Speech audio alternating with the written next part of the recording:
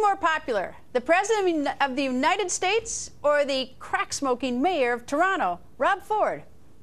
They wanted to get rid of this guy. They tried to get rid of this guy. They made fun of this guy. They laughed at this guy. They were all over this guy to quit. And his approval numbers are back up to 47% in Toronto. And his approval numbers are higher than Obama's. The crack-smoking mayor of Toronto's approval numbers are higher than Obama's. Oh, right. Yes, he is. It is true. A recent poll of Canadians show crack-smoking Mayor Rob Ford's approval rating has rebounded to 47%. And now the latest Gallup poll shows President Obama's approval rating, well, a mere 41%. Ouch.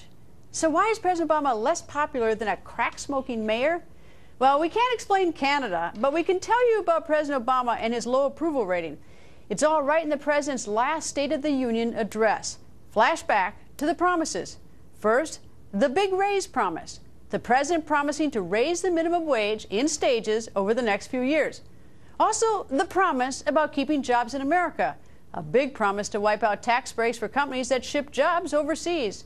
Plus, the promise about stricter gun control, an assault weapons ban, and background checks for all firearm purchases, all on the agenda. And he also promised immigration reform. So how many of these State of the Union promises did President Obama keep? 0. And if he had kept some of them, would his numbers be any better or might they be worse? Karl Rove joins us. Good evening, Karl. Evening, Greta.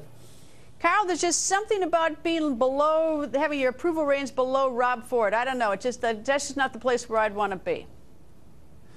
Boy, you'd expect the people of Toronto would have lower expectations for their mayor, but apparently he's meeting and exceeding the expectations of nearly half the people in the city. You know, you look at the promises that the president made at the State of the Union. We obviously went back through the speech, and you know, jobs. The things that he promised, it didn't happen. You know, the things that the tax reform that he was going to implement didn't happen. Yeah, you need to look at the president's State of the Union address last year in a broader context, because it was preceded by a couple of weeks by his inaugural address, his second inaugural address, and it's really instructive. First of all, you got to take all the promises into consideration. In the inaugural address, he spent most of his time talking about climate change. In fact, he devoted 3 sentences of 45 words to the economy, and 1 sentence of 19 words to deficit reduction, and then 155 words into how entitlements were going to be cut. The principal focus was climate change. The secondary focus was what he called this generation's tasks: equal pay for women, gay marriage, an end to voter ID laws, immigration reform, and gun control. And you're right. So you take the promises in the State of the Union address and combine them with the promises in the inaugural address, which are at odds. I mean, in the inaugural address, he didn't pay any attention to the economy.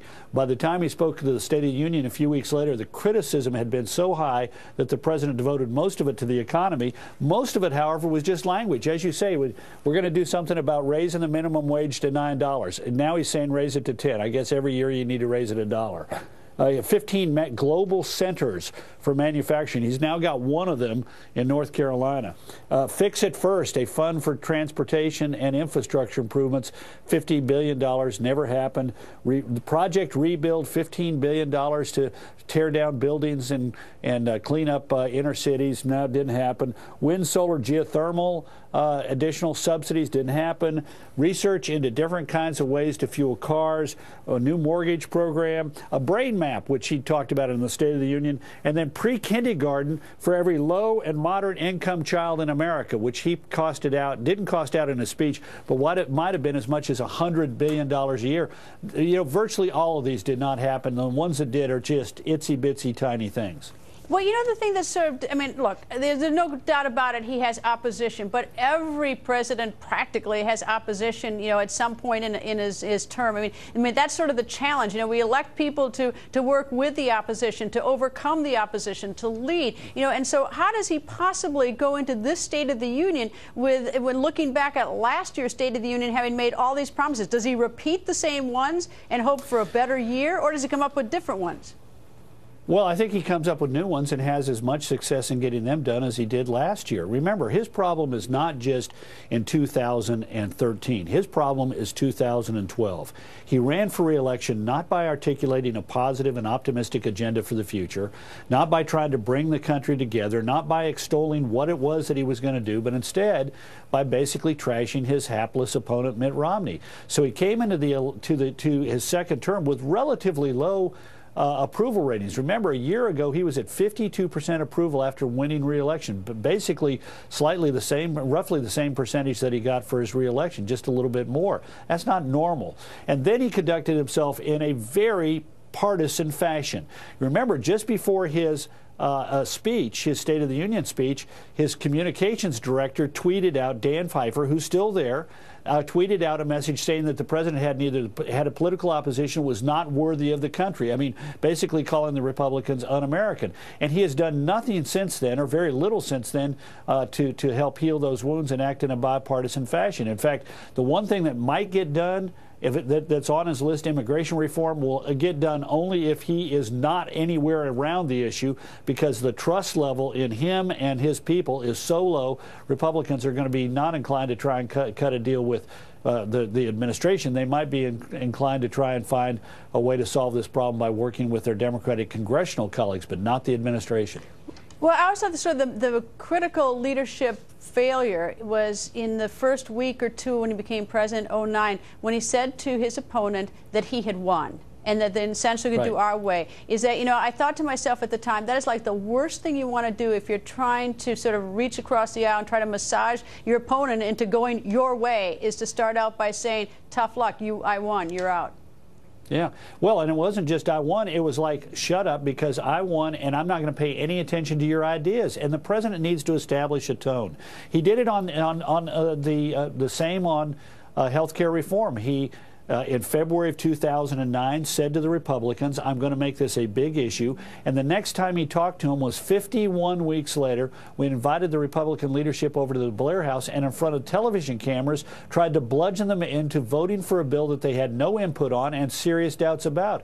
Look, the president, unlike most presidents who tend to learn things over the course of their time in office, this president, when it comes to dealing with his political opposition, seems to have learned very little about how to get committee.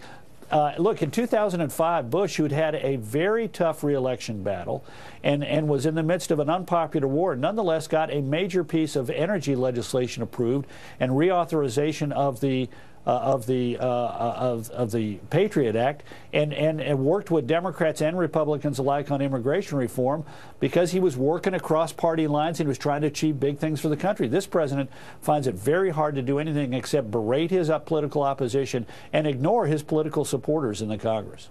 All right, let me ask you then about the Tea Party news. We now know that Senator Mike Lee will deliver the Tea Party response to President Obama's State of the Union address next week. Now, in 2011, the Tea Party started giving its own response, starting with Representative Michelle Bachmann. She gave the first one. The following year, Herman Cain gave one, and Senator Rand Paul have all given Tea Party responses. Carl, is there a schism or a problem within the Republican Party because we're going to have a Republican Party response and we're going to have a Tea Party response?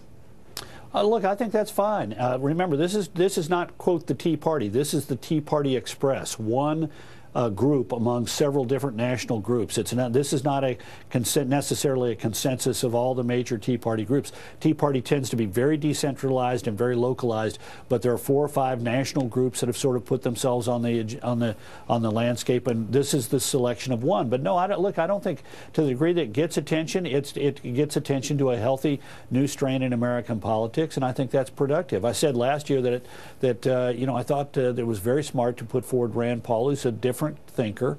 He's got an out-of-the-box way of looking at things and is a very strong proponent of a new approach, and I think that's healthy for political parties. You cannot stagnate. You got to continue to look for new answers, new ideas, new blood, new leadership, and that's a healthy thing.